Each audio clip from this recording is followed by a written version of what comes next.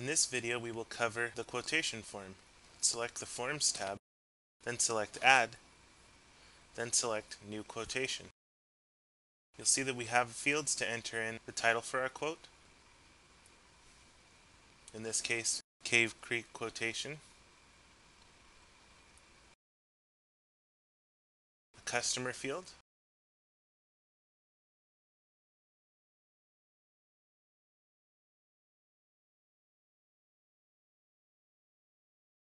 job site information,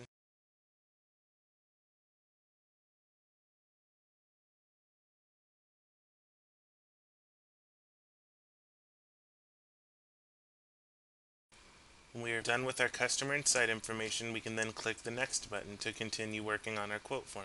In this view, we can adjust what data will be shown on our quotation form, such as adding in labor, removing subtotals, and showing our add-on prices.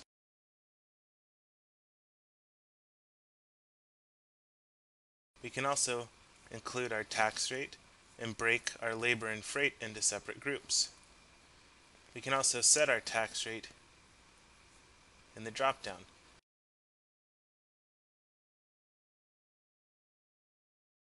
To add a new item, simply click Add New and edit item. You can enter in SKU information, color codes, trade, and price. When done, click OK.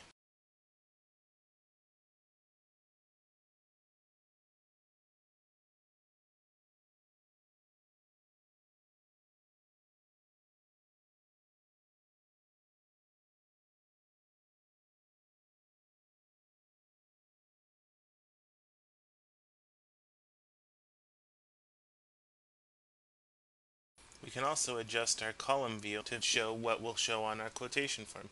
For example, we can remove our cost price, markup, and margin from our document if this is for a customer, or leave those fields if it's an internal document. All of our changes in the columns view will be shown in this table. We can also set our price, markup, and margin on set percentages, such as adjusting our markup to 40%. Note that our totals will change. We also have the option to adjust our pricing based on a set profit margin, in this example 40%.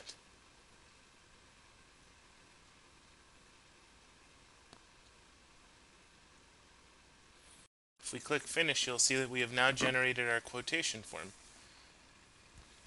We have a signature field where if we click the Sign button under the Details menu, we can print the name of our customer and capture a digital signature below.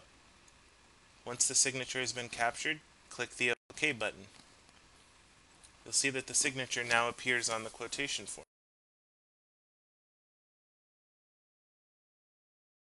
To convert a quotation into an invoice, click the Convert to Invoice button on the Tool menu.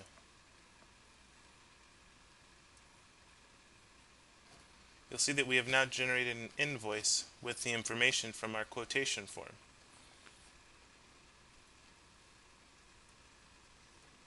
We can also capture a signature and enter in any instruction information by using those buttons in the Details field. In the next video, we will cover how to print or email our report.